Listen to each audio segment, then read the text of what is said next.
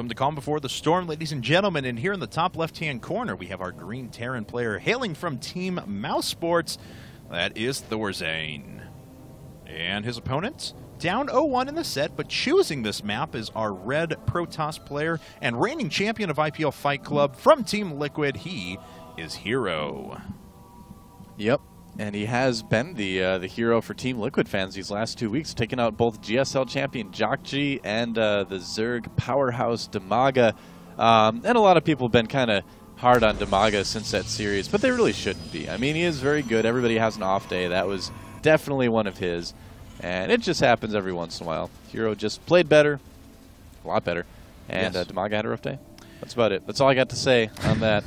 Well, if you remember way back about 50 minutes ago, at the beginning of the last game. Beginning of the last game, yeah. It actually started as a 3-gate versus 2 barracks pressure, and less likely on this map just because of the easy-to-take-back expansions, I understand. But still, you know, ThorZaIN almost won that game. And I was going to say with some early pressure, but it looks like he's opening with double proxy 11 racks in the middle, a la what he did against Quantic Naniwa back in Winners Round 1 of Team Arena Challenge. That's right, and it looks like HerO is scouting cross positions, though, so he will see it immediately. And HerO going for the gateway and the gas right away, not going for the Nexus first. Oh, never mind. He's not scouting cross positions, is he? No, he actually, that's where the pathing took him. Uh-oh. Oh, boy. He could have gone this way, but he didn't. Now, I will say, HerO's doing a good job of realizing who he's playing against, that sometimes ThorZaIN does get a little bit cheesy in TVP, especially on this map, like you mentioned the Naniwa game already. So he is going for probably what's going to be a 1-gate expand, so he will be not necessarily really well equipped to hold this off, but better equipped than he would be certainly if he were going Nexus first or something like that. And is he not going to see this again? Oh, he's going right to ThorZaIN's base. What a great position for those barracks by ThorZaIN. That's brilliant, man. If your opponent doesn't go cross-position scout, they're just going to go right past it. And look at that, sending out an SCV at a normal scouting time.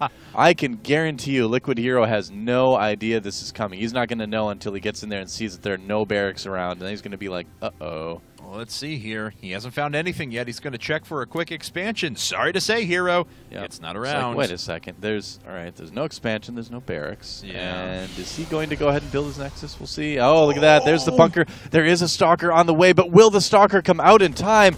That's the question that we have here. A lot of probes coming off the line. HerO needs to respond with this. That's a supply depot going up for ThorZaIN as well. Yes, trying to protect that SCV as best he can. That's so funny. And, oh, man. HerO at least is going to lose some probes from this. Oh, the Stalker comes out.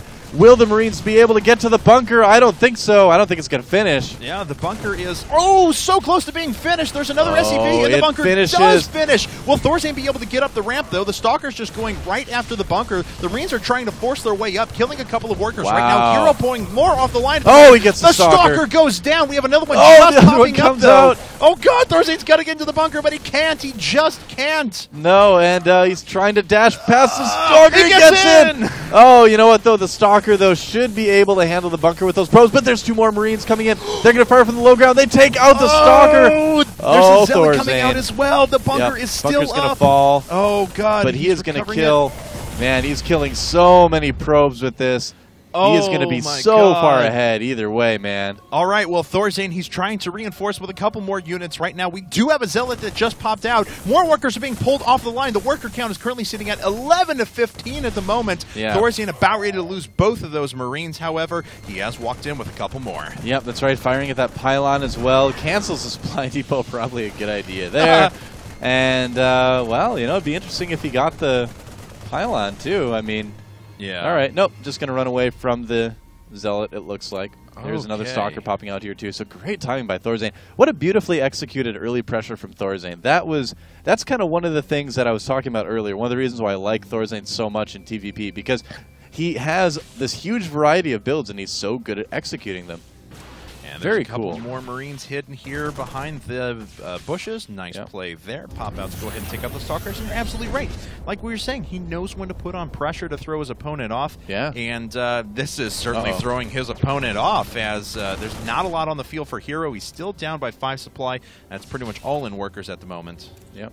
Needs to be careful not to let those Marines get out of that line of sight blocker. It's like, come into the jungle. take a look at those. There you are. Yep, there they are. We have another stalker coming up. Yeah, he sees the second stalker coming up, makes a run for it. He's going to lose a couple Marines on his way out, but not too bad. Does he have a bunker going up at home, though? He does have one already prepared. Yep.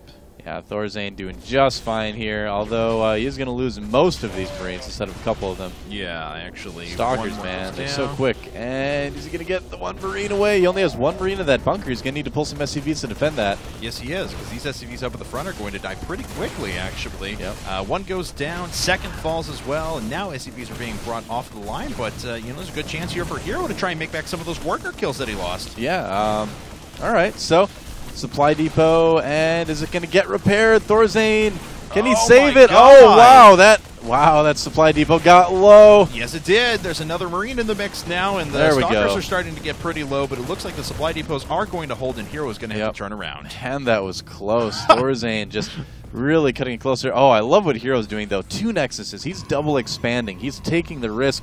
He's like, I know with my stalkers out on the map and you having, like, no tech at all, you're not going to be able to move out and really do anything for a while. So I'm going to double expand, take advantage of that. And if HerO goes for something like a big, heavy gateway push off of this, he could do very well against what ThorZaIN's got. Well, we already have Stim and an engineering bay coming out now with 4 Marines at a time. So ThorZaIN will eventually have enough stuff to throw at his opponents. Yeah. But yeah, you're right. That contain sitting there for a while could set him back with double Nexuses. This was a 1-gate Nexus from HerO as well, so I would not be surprised at all to see him go for that 8-gate push we've seen some Protoss players doing lately in PVZ. Or not PVZ, in PVT. I think it'd be a really good choice in this particular case because he knows that ThorZaIN is not going to have more than like 3 barracks worth of Marine Marauder production. And a lot of times you can just overwhelm people. We see this build work all the time on Daybreak. So have to see if HerO decides to go for that. Yeah, it's certainly possible. 2 more gates are being thrown in right now, so we'll see what order he wants to throw in structures. Yeah, how many gas does he have at the moment? Still just 1 gas. Okay, just 1, yeah. Could see a lot of gateways coming up then. Yeah, he is going to be accumulating minerals very, very quickly here in a bit. Yep. Oh, down at the upper part of the map, looks like ThorZaIN pushing away HerO's stalkers with some Marines. Yeah, he does manage to kill 1 stalker and almost that zealot, but the rest of the units are bouncing away. So maybe we'll see another expansion out of him here in a bit as well. Could be setting ourselves up for another 50-minute game in a bit. Yeah. Well, ThorZaIN looking pretty good with those Marauders at the moment. He's fairly safe, still just 1 bunker. And yeah, 3 more gateways out, so we are up to 6 for HerO. Yeah. And is he going to put more down? He's got 2 gas now, so still has the capability. But yeah, we'll have to wait and see what he decides to do. Yeah, could just decide to tech off of this as well. Yeah, could see Robo or Twilight Counselor Forge here in a bit. We'll see what tech path he goes down, though, in just a moment. Whereas he is pushing his way out, though, with a few stalkers into the middle of the map. No probe along with this to put down a forward pylon quite yet. Yeah. That is 7 and 8. 8 gates, putting down 2 more gas just to make sure that he can sustain lots of stalkers, of course. And yeah, so we are going to see that 8-gate from HerO. I think that's a really good choice. When I saw that double Nexus, I was like, I think you're going to do that 8-gate. And that's a great response. I mean, if we look at what ThorZaIN has, does he have 4 barracks or 3? 4. He has 4. Just okay. 4. So a little bit more, a little bit higher production than we see a lot of Terran players have in this situation. The norm is normally 3 barracks and then your tech, and then you go up to a 4th and 5th later on. And the 8-gate is designed to kind of take advantage of that. But, oh, HerO not going for a strict 8-gate. He's getting this Twilight Council as well. So yes, he is. Huh, interesting. With gas number 5 and 6 as well. All right, so maybe going to add Blink onto this as well. Maybe just making a lot of gateways to stay safe, too. No forges up, but certainly a possibility. And, yeah, I mean, he is going to be able to produce enough units that'll be able to deflect a push coming out here. We do have a Ghost Academy on the way, though. But look at this. ThorZaIN moving out. He's going to have combat shields, and Concussive Shell doesn't take very long to research, so that could be finishing up as well. Yeah, pretty quickly with this push. HerO's going to have a lot of units, potentially, when ThorZaIN gets to his base, though. So ThorZaIN's going to need to be very, very careful about this push. That is quite a few units. A lot of zealots up, and of course he sees a fully functioning 3rd base, so we'll see what he decides that army's looking tiny. Yeah, it is.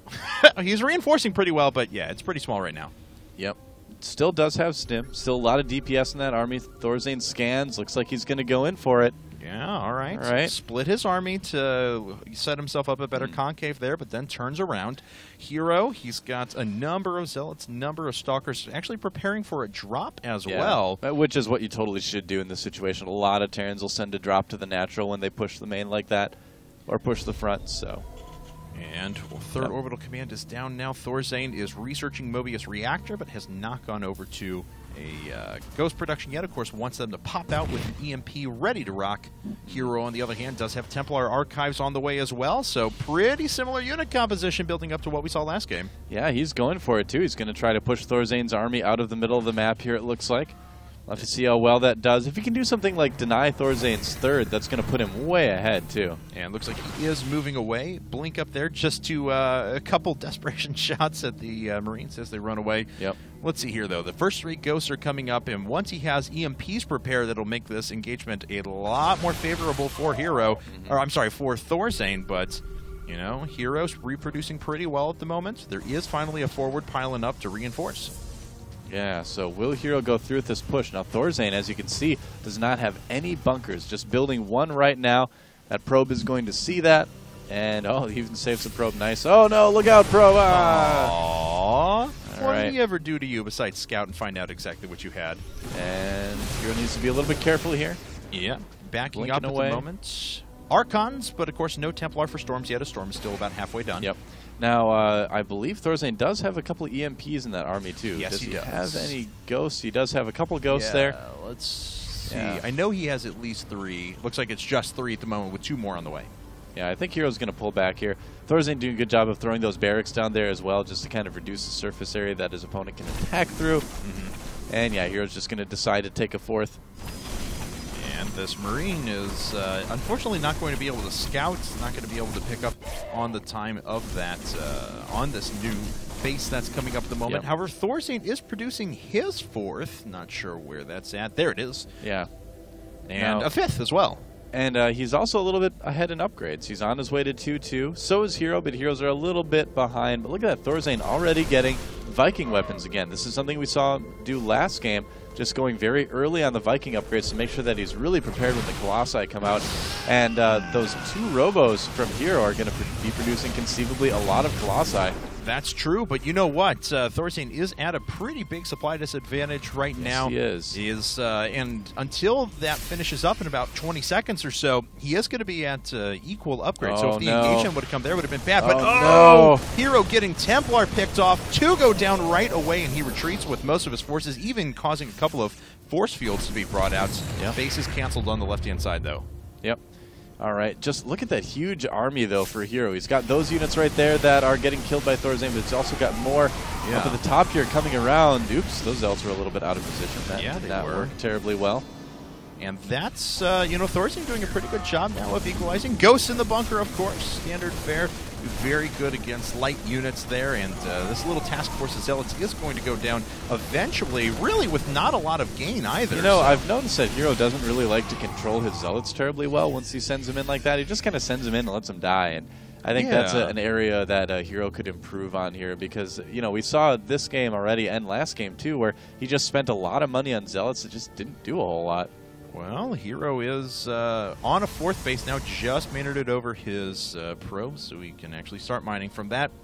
Let's see here, as we have destructible rocks going down, so it looks like ThorZaIN is going to decide to take that base. Does have a command center finished with 2 more on the way. So we'll have 6 command centers here in a bit. We'll be able to reproduce his, or we'll be able to sack SCVs for mules in a bit. All right, so +3 weapons as well on the way for HerO, and he's not double producing Colossi just yet.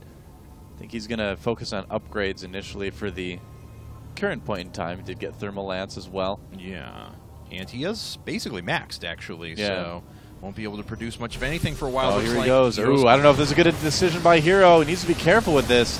Could get a large portion of his army trapped, and a bunch of Stalkers there, but there they blink away. We did have one storm hit. Oh, wow, that was a huge stim out of ThorZaIN as well, so it's going to tax those medevacs. Yeah, he's going to use a ton of energy on those, and those medevacs are, storming his own Warp Prism and his own Templar, but it worked out. He killed a ton of SCVs there. Yes, he did. The one Templar's like, please pick me up, it hurts. Storm myself. That was actually pretty remarkable, though. I mean, that did a ton of damage. And, the Vikings are eventually going to take these out, though. Goodbye, Warp Prism. Yep. Hey, they're in Archon now. Isn't that nice? Yes, they are. They're going to land, but they're going to need to do some damage in a hurry as that Archon's almost morphed in. This is actually pretty entertaining to watch. And goes down. Pop. Goes the Weasel. Pop goes the Archon. That is true. Silly Archons. Yep, they do kind of do that. Once again, though, you're right. I mean, because this army is so decentralized. That's not that big of a force. He is max right now, but he's got his Colossi sitting back at home. He's got Templar everywhere as he continues to take bases. Warp Prism speed is coming up, so we'll continue to harass. And it looks like he will get this Planetary Fortress because ThorZaIN. This is a bit premature. He's going to have awesome storms here. Yeah. Because his army is definitely not big enough to take out ThorZaIN's EMP hitting some of those sentries. But wow, he actually gets it and gets away. That was a risky move there by HerO. He got really lucky. Well, we'll see if ThorZaIN wants to pursue. If the last games are indication, no, he does not.